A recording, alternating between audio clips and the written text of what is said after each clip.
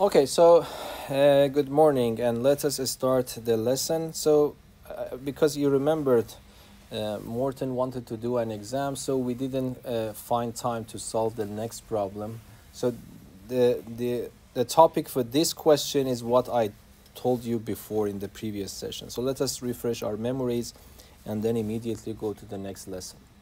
So here we have the equation. You see it's of the degree 4, has a pure imaginary root.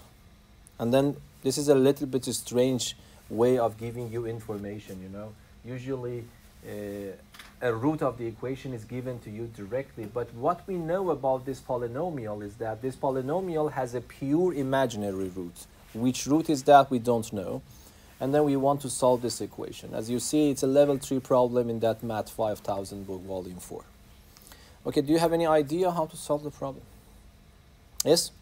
Yeah, since it has a pure imaginary root, the root has the form of a times I. Yes? So Yes?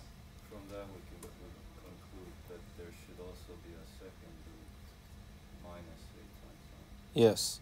So that is very good. If you remember, if I go to the previous lesson, so do you remember I talked to you about a theorem here?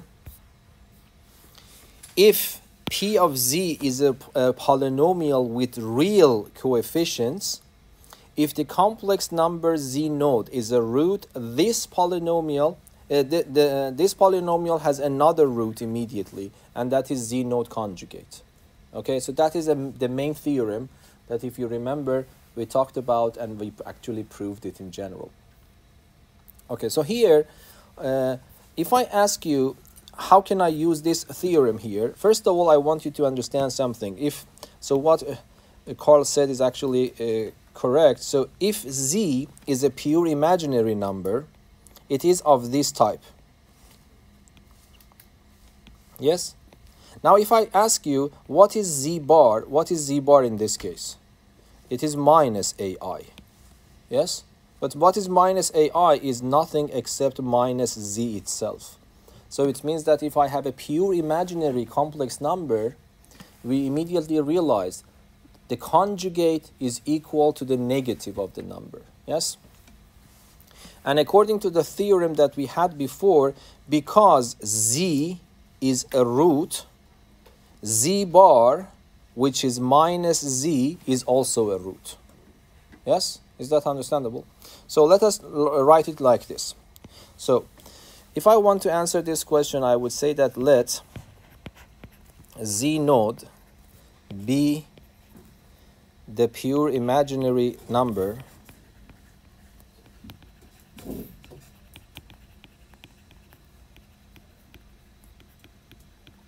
that is the root of this equation.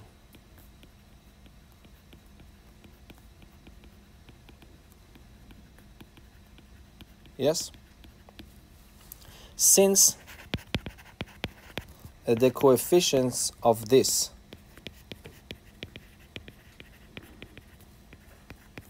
polynomial are all real, we know by the previous theorem, we know that Z0 bar is also a root.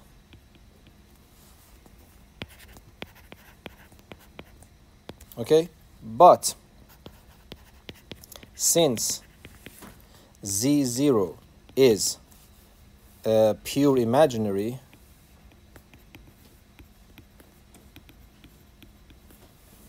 Z0 bar is equal to minus Z0. Is that understandable, everything? So it means that when you tell me that this equation has a pure imaginary root, I immediately realize the negative of that number is also a root. Yes? So how can I use these two pieces of information? The problem is that still I don't know that number. In the previous type of problems, I gave you, for example, I tell you that check 2 is the solution, you can find the other solutions. But here, you don't know exactly that root. So how can I use that? So let us do, I don't know, where do you want to start? So I would say that Z node is a root. What I can conclude from here? I can conclude it satisfies the equation, yes? So it means that Z node to power 4 plus 6Z node to power 3 plus 13Z node to power 2 plus 18Z node plus 30 is equal to 0. I myself realize that minus Z node is a root as well, yes? So what can I conclude? It means that when I replace Z with minus Z node, that the same is true. It should be true. So it becomes minus Z node to power 4 plus 6 minus Z node to power 3 plus 13 minus Z node to power 2 plus 18 minus Z node plus 30 is equal to 0. Agree with me? Is that understandable? Okay, and then what we do, I can simplify it a little bit. Minus Z node to power 4 it's exactly equal to Z node itself to power 4. But the next one is minus Z node to power 3. The next one is again positive. Yes, because the power is even. The next one is negative. And of course, the next one is 30 equals to 0. So this is actually, I would say, it's not clear. This is not a standard. I really like the problem. It's not a standard at all, but you need to understand what to do. So these are the things we can understand. But now how can I use this fact? Do you see any way to use this fact somehow? Yes? Those two should be equal. No. Why they should be equal? Yeah, so what you are saying is more or less correct. Why they should be equal? Yes, you are right. Now I understand. They are both equal to 0. That was not my impression, but you're also correct. Yes, because both of them are equal to 0, so they are the same. I was thinking in a different way. I wanted to add these two equations, but you are right. Because this is a particular number, and that's also a particular number. Both of them are equal to 0, so they have to be equal. So let us follow yours. So here, what I conclude, so let me call this one number 1, and let me call this one number 2. So comparing number 1 and number 2, as you said, I conclude that Z 0 to the 4 plus 6Z to the 0 to the 3. Let me just write it quickly without reading it, okay.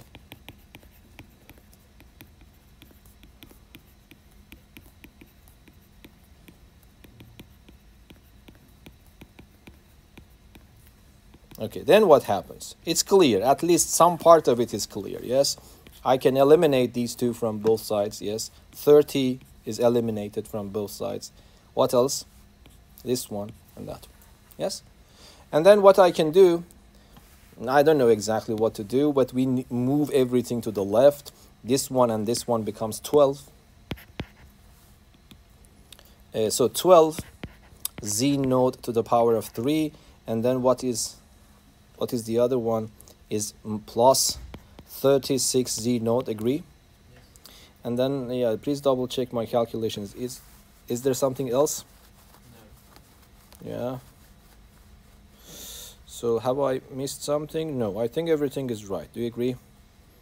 Yes. And then what I can do, for example, it's equal to 0. What I can do, I can factor a 12Z node out. Yes? And then what I get Z node squared plus 3. Do you agree with me? Equals to 0. Then you see we were able to solve the problem. Because, can I use the zero product rule? Yes, because zero product rule was an arithmetic rule when I was talking about real numbers, and I told you that I want to keep all the rules the same, yes? So it means that I can use the zero product rule.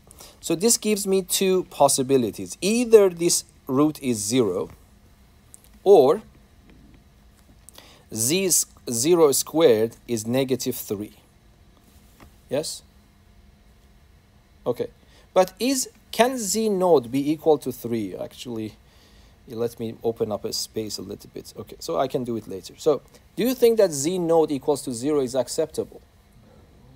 Yeah, because it doesn't fit to the equation, yes? If I go back, is 0 a root for this equation? Apparently and clearly no, because if I put 0 here, this vanishes, then it becomes 30 equal to 0, which is nonsense, yes? So it means that this is not acceptable here. So the only possibility that I have is this one. So z node to the 2 should be minus 3. Okay, so let me make a little bit of a space here.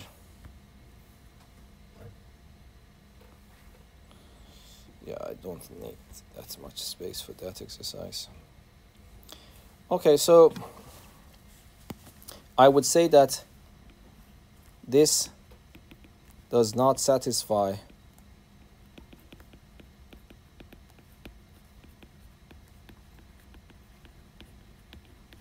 and the reason that you get something extra is because something is not reversible. So you might say that I am doing everything correctly. Why I am getting a false root? The reason is that I am assuming that there is a number z node which satisfies this equation. Then it gives rise to two equations. One equation, equation number 1, and the other equation, equation number 2. And when I simplify it, I get this one. But of course, if I give you just this one, it is not possible to draw this conclusion. You cannot draw this. You cannot say that 1 is true and 2 is true. We don't know. Yes? If 1 is true and 2 is true, we can conclude that this one is true. But if this one is true, there is no guarantee that both number 1 and 2 are true. So this is the reason that you get a false root, because they are not equivalent. Is that understandable?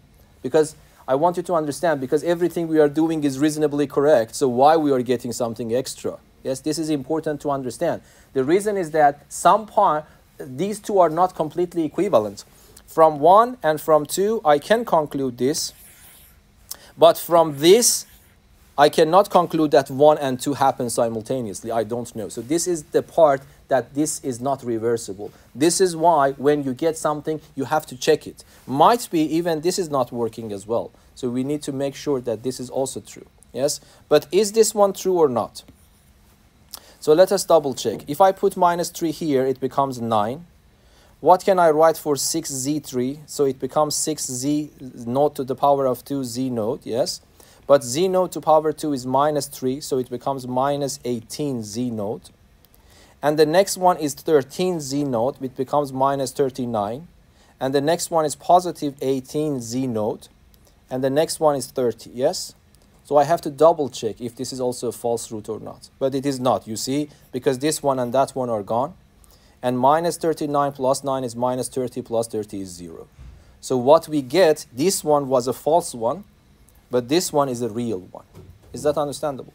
Okay, so the number that we are looking for is this number. So what is z0? Can you tell me what is z0 then? Therefore, what is z0? Yeah, plus or minus square root of 3i. And both of them are actually pure imaginary numbers. So this is my z node. Okay, and now how can I solve the problem? Because the question is asking you find all the roots. Solve the equation means find all the roots. So how should I solve that? Yes? Construct the polynomial x plus minus the square root of 2 and then divide. Yeah, that is, if you remember, this doesn't work because if I just divide by one of them, the quotient becomes a third degree polynomial, then I will be in trouble. But let us use both of them, yes? So you are right. I have two roots. So one of them is z plus 3i. So it means my polynomial is divisible by z node minus square root of 3i. It's also divisible by z node plus square root of 3i. Yes? Because of what we learned in the previous lesson, it implies that P0, sorry, let me write it. The polynomial is divisible by the product, yes? By the product. But can you do the product in your head? What's the product of these two in your head?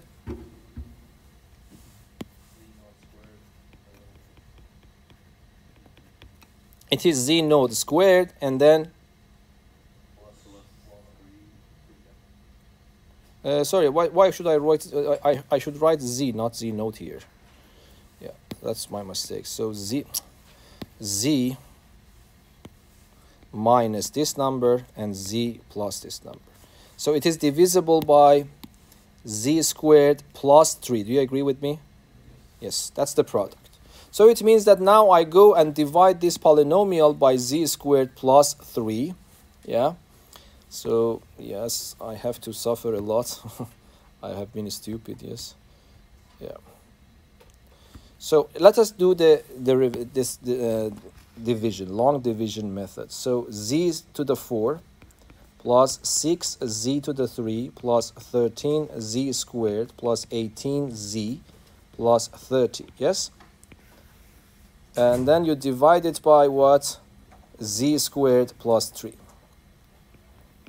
So let us do it quickly. So this becomes, let me change my color not to mix things. So it becomes z squared, and then it becomes minus z to the 4 minus 3z squared, yes? And if I add them, it becomes how much? It becomes 6z to the 3 plus 10z squared plus 18z plus 30.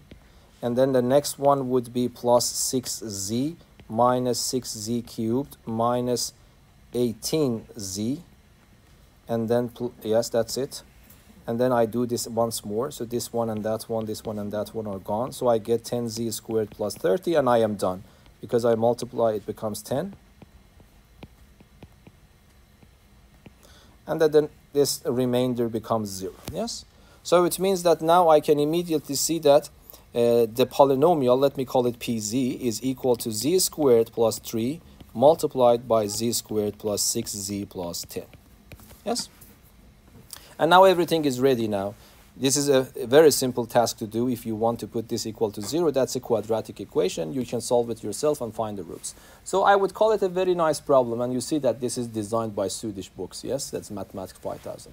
So yeah, this really deserves to be a level 3 problem. Any questions? So you can continue this part yourself. So now, let us now go to the new lesson today. Today's lesson is actually, yes, simpler. So make it visible for you here. So we want to talk, so far we know that complex numbers are just numbers with the real part and imaginary part. We want to find a way to visualize them because usually our brain are developed, or I don't know, by evolution or something. We understand figures and pictures a little bit better than abstract notions, yes? So for the time being, we were working on complex numbers very abstractly, but it is better to try to find a way to visualize, if possible, the complex numbers, yes? So that brings us to the notion of the complex plane. And that is actually something very simple. Complex plane means a coordinate system, as before, but this horizontal axis is not called the x-axis, it is called the real axis. And the vertical axis is called the imaginary axis instead of the y-axis. And then when I say a complex number is any number of this form, x plus yi, yes? So I choose x on the real part, I choose y on the imaginary part, and then find the point. So that point, I would say this point represents this complex number in the complex plane. So it's just more or less the same thing as coordinate system, yes? But the x value is the real part, the y value is the imaginary part. Is that clear? Another way of representing a complex number is using the notion of a vector. Okay, and that's also important for the next lesson. If I connect the origin to this point and put the tip of the arrow here, this vector is also a good representation of this complex number. So for complex numbers, we can visualize them in two different ways. We can visualize them as points in the complex plane, exactly like coordinate system, or we can visualize them by arrows, yes, or vectors. But the convention is that the origin of that vector always by convention is the origin of the coordinate system, and the tip of the arrow, the final point of the vector, is the point that you find it in the complex system. So is that clear? That's very simple, actually. Now, represent each complex number as a point in the complex plane, okay? So I need to find a way somewhere here. Yeah, we can do it something like that. I can go here, add a page. Yes. and then I can copy this one with me. Yeah, let me paste it here. Okay, so this is a very, very simple exercise actually. Represent each of the following complex numbers as a point in the complex plane. Yeah, let us just do it quickly. Yes, the first one, I draw just a coordinate system, but you need to remember the words, yes? So you shouldn't write the x coordinate, the x-axis. You need to write RE, the real part, and the imaginary part. And then the real part is 2, so it's 1, 2. And then the imaginary part is 3. So where the point lies is here and here. Yes, 1, 2, 3. And then this point would be this. So this point is Z1. Yes? And I don't know, for example, you go here, the real part is minus 3. The real part is minus 3. The other part is, let me just draw it more bigger, okay? And then have this one. So the real part is minus 3 and the imaginary part is minus 2. So then I will connect these two. And this would be Z2. Is that understandable? Yeah, I don't think. So where is Z3? Z3 is just 4. So it is 1, 2, 3, 4. This is Z3, yes? And where is Z4? Z4 is minus 2i. The real part is 0. The imaginary part is minus 2. So here, this point is just Z4. Yes? So it's very simple. Now, can you tell me what is this one? What is your idea? What is your opinion about this? How is the relative position of a complex number with respect to its conjugate? Yes? With respect to the real axis, to the horizontal one. Yes? Yeah, exactly. So everyone, you know that. What was the... These are good to understand from geometrical point of view as well. So if I give you z, you know that z is x plus yi. If I ask you what is z bar, you know that z bar is nothing except x minus yi. So what is happening? It means that I am keeping the real part the same, but I am changing the sign of the imaginary part. So it means that the point will be flipped with respect to the horizontal axis, which is the y-axis, yes? Sorry, which is the x-axis in the previous setup. So it's good to know that, yes? So if I have this point, so for example, if this is my z, if I just do the mirror imaging here, 1, 2, 3, 4, for example, in this picture, this would be z bar, yes? Is that understandable? So it is good to know about these things. Okay, this is a little bit more tricky. Can you tell me what's the difference? So what happens if I have a complex number z somewhere in the complex plane, we don't know where, but I take that number, I just multiply it by I, it becomes another complex number. When I go and show it, what is the relation between, what is happening to the previous point? What happens to a complex number in the complex plane if I multiply it by I? Yes? No. No. So is the question clear? I have a point in the complex plane. I don't know where it is. I take that number, multiply it by I, it becomes a new complex number. How this new complex number is related to the previous number? What is happening to the previous point that I get from geometrical point of view? Yes, Carl? Well, the real value becomes the imaginary. Okay, but just give me more tangible thing. Yes, I understand that. But what happens geometrically? No.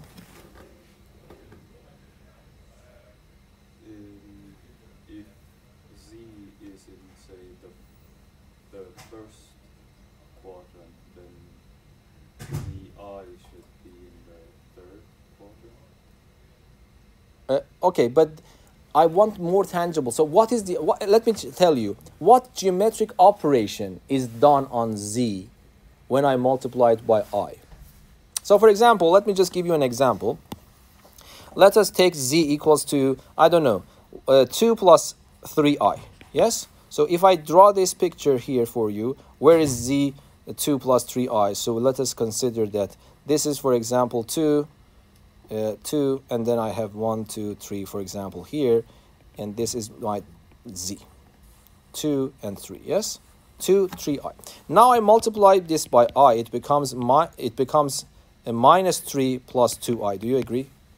And then let us do and find minus 3. Minus 3 is somewhere here, and 2 is somewhere here, for example. I get this point. So you see how this point is connected to that point. My picture is very poor. I will make it better. But I don't want to give you some hints by drawing it a better picture.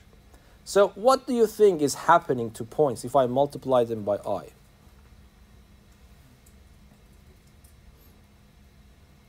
Yeah, this is a very poor picture, of course. But yes?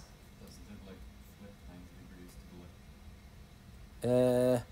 Somehow what you were correct, but what do you mean by flipped? That's not flipped. Rotate, yes? So we rotate 90 degrees about the origin. Yes, that's the correct, yes. That's the completely correct way. So why is that? So let me get rid of all these things now here. And let me make a little bit of more space. No. So here. So yes, let me just try to motivate you somehow. So let me write z equals to x plus yi. This is my complex number. And let me multiply it by I. What happens? It becomes ix minus y. When I write it correctly, it becomes minus y plus ix. Yes? So what is happening? It means that I started with x and y. So for example, let us consider this is x and this is y, for example. And then if I connect these 2 points, this becomes this point z. And let me now understand what is this one. Minus y. It means that if this is y, definitely this would be minus y, yes? So here it would be minus y, but positive x. So positive x is where? It's again here, yes? No, I am making mistakes, sorry. You are not correcting me. Okay, so this one I was mistaken. So here minus y should be the same length, but on the real axis. So minus y is here, yes? So that is minus y here. And where is x on the imaginary axis? So imaginary axis here, this should be x. And if I find these 2 points, this would be this new point, yes? So this is iz. And now if I draw this point to here and this one to here, we want to convince ourselves that we are actually rotating this point about the origin 90 degrees. Is that understandable? So this is what is happening when I do this. Why do you think this is in general true if you want to give a rigorous argument? Why this is happening? It is clear that x plus yi goes to minus y plus ix. Okay? So, first of all, if you want to say something is the rotation, you need to convince yourself this length and that length are the same.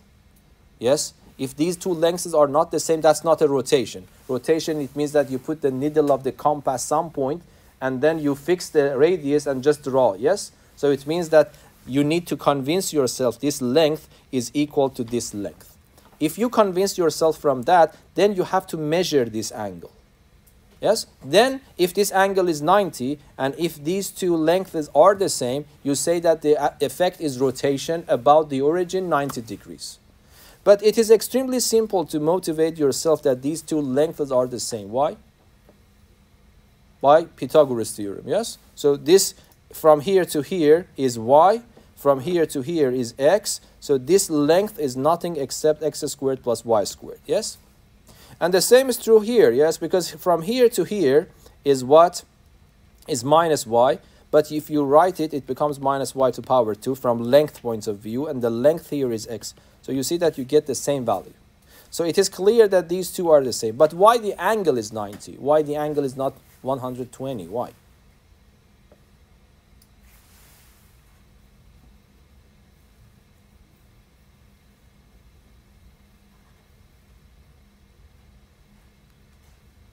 There are different ways, for example, you convince yourself.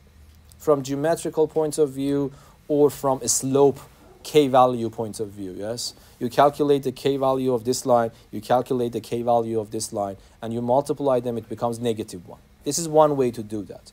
But even simpler, do you agree that this triangle and that triangle are congruent? Yes? It's easy to prove them. It's very simple.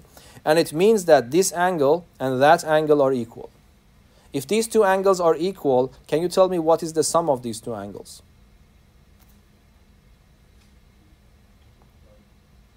Yeah, this, no, sorry. This angle is equal to this angle, but this angle and that angle are complement. So let me write it. So let me write it alpha, beta, and gamma. So if I ask you what is alpha plus beta, what is your answer? In this triangle, it's 90 degrees. If I ask you, do you agree that alpha and gamma are the same? Yes. So instead of alpha, I put gamma. So what happens? It becomes gamma plus beta is 90 degrees.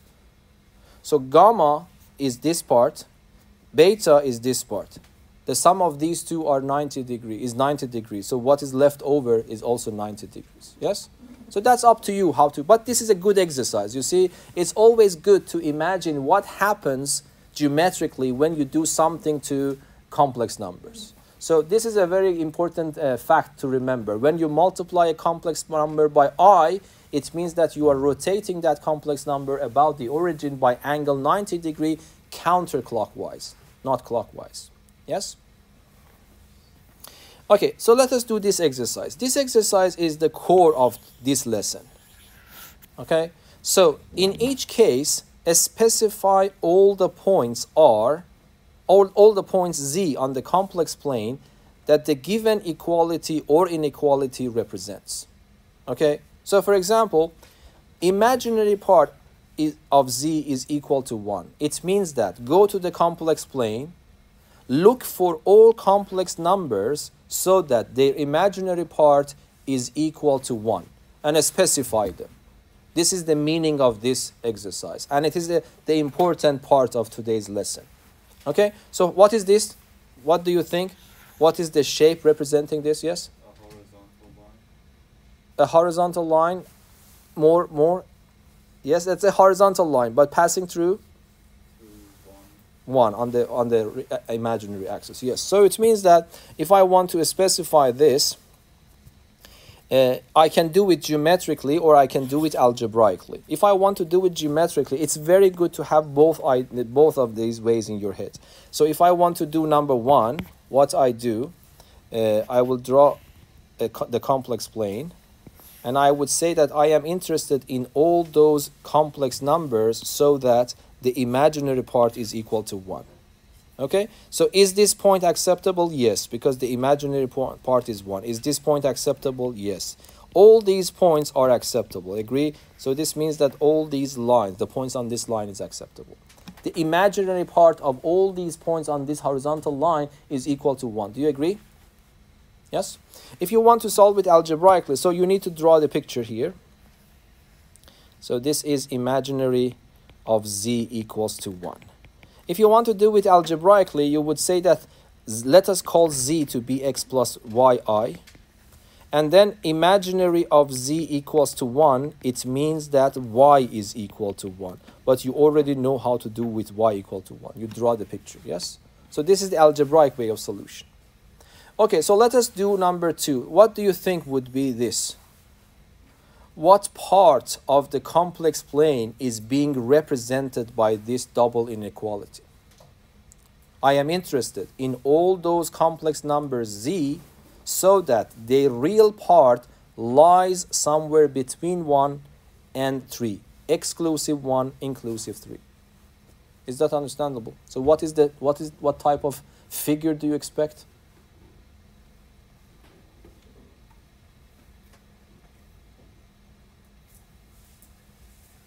What's that? The real part should be somewhere between 1 and 3. So that's a strip. Yes? Is that understandable? So let us just do this. Number 2, what is this one? I would say that let us concentrate on this complex plane. So you see that I want to have my real part somewhere between 1 and 3. So here is 1, here is 3, yes? I want to have my real part somewhere between them. So it is clear that I have to be somewhere here, yes? Yes? But I am not allowed to touch this line because 1 is excluded, it's not equal, but I am allowed to be on this line. Okay? If you want to show it in practice by drawing, you need to respect these rules. So what you do, you draw a dotted line here. So it means that you are respecting that this is not part of the part. And then you draw a solid line here. It means that I am considering this as one part. And then, of course, you need to, I don't know, it is hard to do it on iPad, but you need to color every area among them, yes? Something like this. You understand what I mean, but I'm not allowed to touch the other parts, but you understand what I mean. So that is a strip, yes? It is not, that dotted line is not included, the green part is included, and the solid line on the right is also included. So this inequality represents this part of the complex plane. Is that understandable? More interesting problems. So number 3, it's hard to imagine it geometrically. So this is a mixture of problems. For number 1 and 2, you really don't need to do it algebraically. But if I ask you, can you tell me what is that equation representing?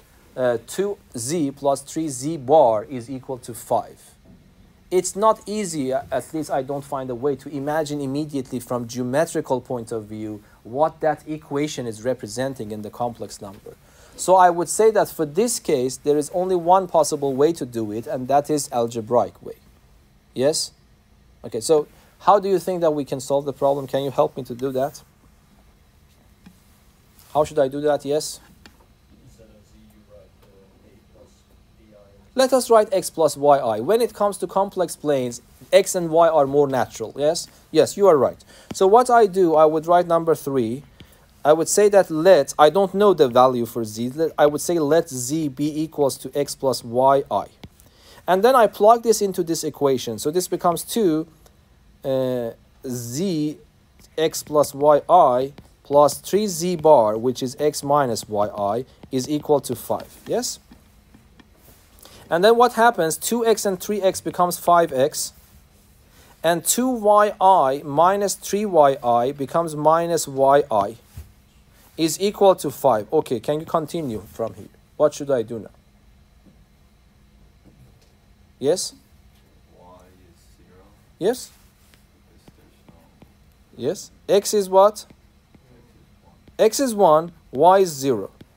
So now can you tell me what does this equation represent? A point whose x coordinate is 1 and y coordinate is 0. So if I ask you to draw the graph of something to represent this, you just draw a coordinate system like that, and then the points 1 and 0. This is your point. This is the answer. That's it. So that is just one single point. Yes? Okay, I want to stop because everyone is sleeping probably these days. But anyway, let us just do number 4. Okay? So I will start. Okay, so for this part 4, algebraic way seems the only way. It's probably not possible to imagine it from geometrical point of view. So for part 4, I would say let z be equals to x plus yi. I need to find everything that I need in this inequality. So I don't have any problems with z. What is imaginary z? Let me just write it again. Imaginary z is not yi, is just y by definition. It's the coefficient of I. Okay? And then what is z bar? Z bar is x minus yi. And I know I need z minus 2 as well. So z minus 2 is x minus 2 plus yi. And this means that what is the real part of z minus 2? It's x minus 2. I think everything is now ready, yes? So I plug everything that I have into equation number 4, into inequality number 4. So this becomes 3. What is z bar? Z bar is x minus yi plus, what is the imaginary of z? Is just y, is plus 3 times z is greater than or equal 1 minus 2 times the real part of that, which is x minus 2. Do you agree? This is what I get. Of course, you are right. If I is left at the end, this means that I am comparing two complex numbers. By the way, this is also good to know. I cannot say which complex. For example, I cannot say 1 plus 2i, and then I have another one, 3 plus 5i. Which one is greater than the other one? Yes? I'll come to your question, okay? Of course, I can define an order. It's also, by the way, it's very important. What is order? Order is means, for example, I would say that the set of real numbers is an ordered set. Because if you give me any numbers from them, any pair from them, I can write one of them on the left, the other one on the right. For example, the smaller one on the left, the bigger one on the right. Can we define an order for complex numbers? Have you thought about that? Yes? I mean, we could say which one is furthest away from the Origin. This is one way to do that, but are all of them comparable? Because what's the problem in the real? What is the downside of this way of ordering? There are 4 points which are. There are infinitely many points that they have this, for example, what you are saying is that I compare this point with that point. You are saying that the distance from this point to this is smaller from this one to this one, so I can define this one is greater than this one, something like that. But this is not good, because what happens for this situation? If I have a circle centered at the origin, compare these two numbers. They are not the same. Which one is bigger, according to your definition? None of them is bigger, yes? Because the distance from the origin is the same. So if you want to define the order in this way, you will be in trouble. Yes? But there is a way that you can define an order. And that is called lexicographic order. It means dictionary order. Okay? It's like dictionary. So do you know what to do? In dictionary, for example, you have book. I don't know, you have bat. Which one comes first in the dictionary? For example, let me write zebra. Which one comes first in the dictionary? Definitely this one are coming before zebra. But for book and bat, because they start with the same first letter, we go to the next one and compare them. And we realize bat is coming before this. So if I want to order these words according to dictionary order, can I order them from left to right? Yes, so that's an order. I am not talking which one is bigger than one. This is nonsense in the words, yes? Which one is bigger. But the point is that if you give me a bunch of words, I can order them for you. Yes? According to dictionary one. So I can do the same thing with complex numbers. Okay? So for example, I would say that if you want to compare two complex numbers, first of all, compare the first parts. If A is greater than C, say that this comes later than this one. If A is equal to C, then compare the imaginary parts. So you see, you can order them. For example, if I give you a bunch of complex numbers, 1 plus 2i, I don't know, minus 3 plus 5i, and I don't, let me write the other one, 7 plus 2, let me write 7 minus 3i. Can you order them now using lexicographic in order? Which one is smallest is not making sense. I want to order them. If you want to follow this order, which one comes first in this list? Which one comes first? Yes? Minus 3 plus 1. Yes, minus 3 plus I, because this one I compare it with everyone. And let me write another one here. Minus 3 plus 7i. So yes, you write minus 3 plus 5i first in your list. Yes? What is coming next? Yes? Minus 3 plus 7i, yes. So let me write it here. Minus 3 plus 7i. What is coming next? 1 plus 2i. What's coming next? 7 minus 3i. So you see, at least I can order them. And if you follow my rule, you also come up with the same list in the same order. So it means that I can order it. But what is the problem? Why we do not define this?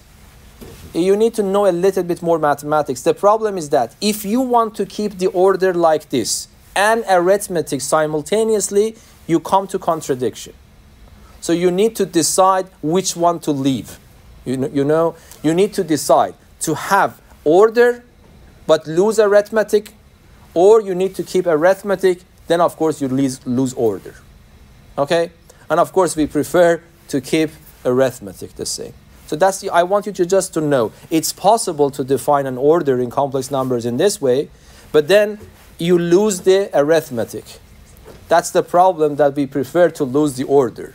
Yes? You want to work arithmetically.